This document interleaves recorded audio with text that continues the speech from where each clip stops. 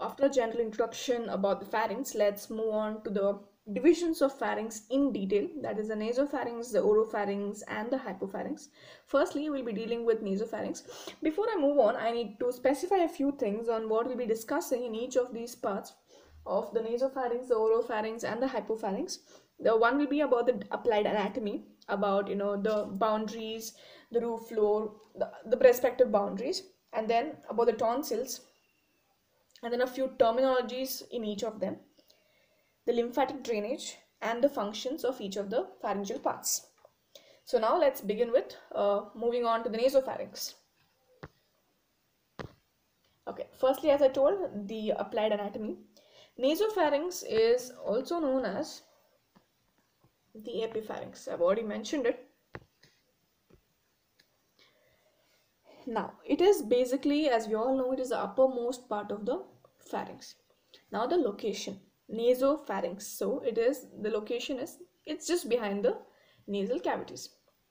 Now talking about the extent, which is important. It extends from the base of the skull to the soft palate. We can also say, instead of soft palate, we can also make it at the level of the horizontal plane passing through the hard palate. Okay, I hope the location and the extent is clear. Now moving on to the boundaries. We have the roof, we have the floor, then we have the posterior wall, we have the anterior wall, and the lateral wall. Firstly, the roof.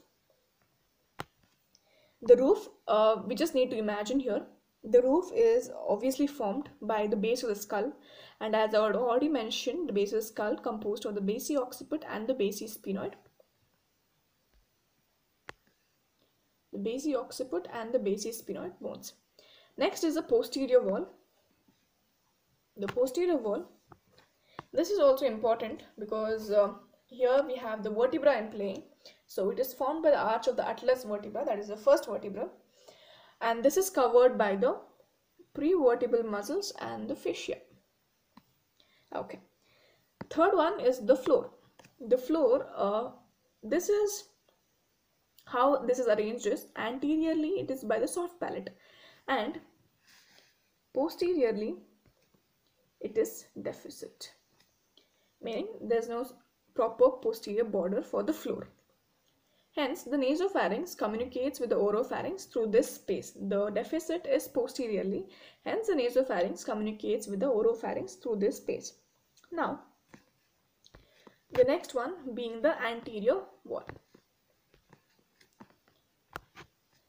The anterior wall, it is formed by the posterior nasal apertures, okay, and this is separated from each other by the posterior border of the nasal septum. So again, this anterior wall is formed by the posterior nasal apertures, that is also known as the choana, and they are separated from each other by the posterior border of the nasal septum. The most important wall, the next one, is the lateral wall of the nasopharynx. This is highly important. A star mark there. Anyways, lateral wall, each lateral wall presents the pharyngeal opening of the eustachian tube, and this is situated 1.25 centimeter behind the posterior end of the inferior turbinate. So an important thing again, so basically the pharyngeal opening of the eustachian tube, that is 1.25 centimeter behind the posterior end of the inferior turbinate. Okay, now this is bounded above and behind.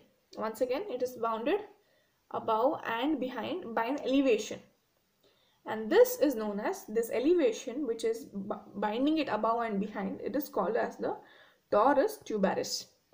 Okay, and I'll be showing a picture very shortly. The next slide is a picture. So above and behind this tubal elevation, there's the recess. A recess is nothing but a small space, a hole or something like that. It's a recess called the fossa of Rosenmuller. Okay, and this fossa of Rosenmuller is the commonest site for the origin of the carcinoma. And one more important thing is, there's a ridge that extends from the lower end of the torus tuberous to the lateral pharyngeal wall, and this is called as the salpingopharyngeal fold. Important again, it's a ridge that extends from the lower end of the torus tuberous to the lateral pharyngeal wall, and this, what is it called as? It's a salpingopharyngeal fold. Well,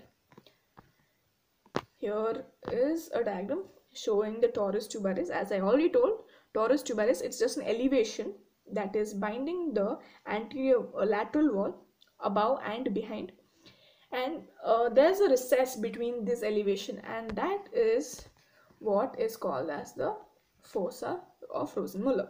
And this is the torus tuberous. It is an elevation here, and this, as you can see, it is a recess. Well, hope this is clear, because the fossa of Rosenmuller, as I've already told, it's very important because it is the commonest site for carcinoma. Well, here's one more diagram which obviously has a better view. As you can see,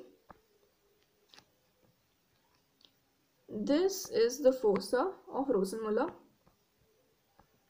Okay, and I've told you the auditory tube here, this one, because the lateral wall has an opening of the eustachian tube, and this is an elevation, it is a torus. Well, even a better view. Again, we have the recess here, then we have the eustachian tube here.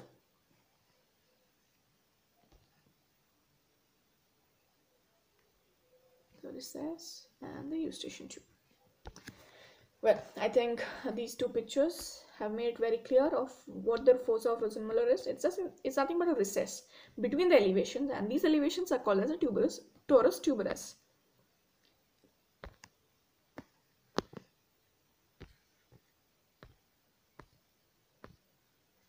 Well, nextly, we're talking about the nasopharyngeal tonsil. It is a part of the Walde's ring, and they're commonly called as the adenoids. Okay, so what is this? As I've already told, it's a part of the Walde's ring. So it's nothing but a subepithelial collection of lymphoid tissue. Now, the important thing here is its location. It is found at the junction of the roof and the posterior wall of the nasopharynx. I've already told the roof is the basio-occiput and the basio-sphenoid, and the posterior wall is formed by the arch of the atlas vertebra. Well, the important thing to know here is, what happens is it causes the overlying mucous membrane to be thrown into radiating folds, so it is clearly visible. And the next important thing is it increases in size up to the age of 6 years, and then it gradually atrophies. Right. Then moving on to the next, that is the nasopharyngeal bursa. It is nothing but, again, it is an epithelial lined median recess.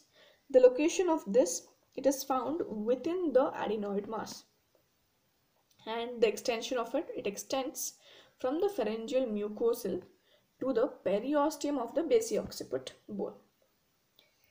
The most important thing here is what it represents. What does this nasopharyngeal bursa represent? This nasopharyngeal bursa represents the attachment of the notochord to the pharyngeal endoderm during the embryonic life. Hope this is clear. And the important manifestation is, when it's infected, it may cause persistent post-nasal discharge or crusting. And an abscess in this bursa can be manifested as a Thornwald's disease. This is important here. It is an abscess, when an abscess is in the nasopharyngeal bursa, then it can be manifested as a Thornwald's disease. Well, next most important thing is Rathke's pouch. I think we've all heard it. Once more, just a simple glance on what it is. Well, it is a dimple above the adenoids. Just a small kind of a depression, a dimple above the adenoids. It is nothing but a reminiscent of the buccal mucosal investigation, and it to form the anterior lobe of pituitary. Important. Well, and this one point to remember is a craniopharyngioma can arise from this pouch.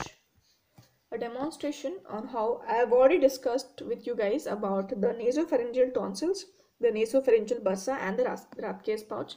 So, as already mentioned, this is the adenoids, the arrow pointing this. Then we have the nasopharyngeal bursa. It is nothing but an epithelial lined median recess. and Rathke's pouch. I told you it's a dimple in the, it's just above the adenoids. Well, I hope this is again clear with a better schematic diagram. Next is the tubal tonsil. Tubal tonsil, again, it is a subepithelial lymphoid tissue collection and obviously a part of the Wohl's ring.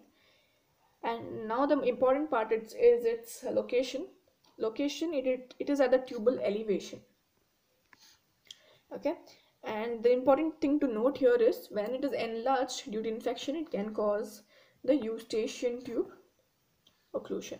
Hence the name tubal tonsil. The eustachian tube, it is connected. The eustachian tube tonsil, the occlusion resulting if the tubal tonsil is enlarged due to infection. Next important thing is the sinus of Morgagni. This one, it is nothing but a space. It is a sinus, a space between the base of the skull and the upper free border of the superior constrictor muscle. The upper border of the superior constrictor muscle, that's the external layer. The third layer, that's the mucosal muscular coat. Now the important things that we have to know here is what enters through it. Well, firstly it is the eustachian tube, then we have the tensor valli palatine, then the levator valli palatine, and then the ascending palatine artery. Ascending palatine artery, as we know, it's a branch of the facial artery. Well, here is a schematic diagram to show the sinus of Morgagni. Again, this is space between the base of the skull here and the superior constrictor. So this is the space, and that is the sinus of Morgagni. And this particular arrow that is showing here, this is nothing but the fossa of Rosenmuller. And this is the muscular arrangement on how the muscles of the pharynx are overlapping on each other, the superior constrictor, middle, and the inferior constrictor. Well, I think this I've put here because as I've already told, the important thing is on what are the structures that passes through it. As you've already seen, it is already mentioned here, the levator palatine, then we have the eustachian tube, the auditory tube. These are the two most important things, and the remaining are, you have the ascending palatine artery, and also we have the the tensor valli palatine. Okay, so this is just a schematic diagram to show what passes through the sinus of Morgagni. And again, we have it here, the sinus of Morgagni. If I have to tell you in detail, again, it is a recess, and here you can see the superior constrictor muscle. Next is nothing but a Passavant's ridge.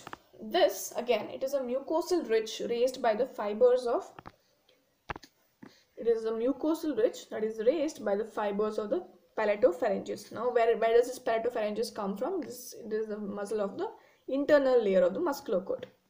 Yes, and the most important thing is it encircles the posterior and the lateral wall of the nasopharyngeal isthmus. Now, talking about its use, like why is it encircling the posterior and the lateral wall of the nasopharyngeal isthmus? Well, the soft palate, during its contraction, it makes this firm contact with this ridge, which is encircling the posterior and lateral wall of the nasopharyngeal isthmus, to cut off the nasopharynx from the oropharynx during the deglutition or the speech. I hope this is clear. Well, so basically it helps, to cut off the nasopharynx from the oropharynx during the process of deglutition or the speech.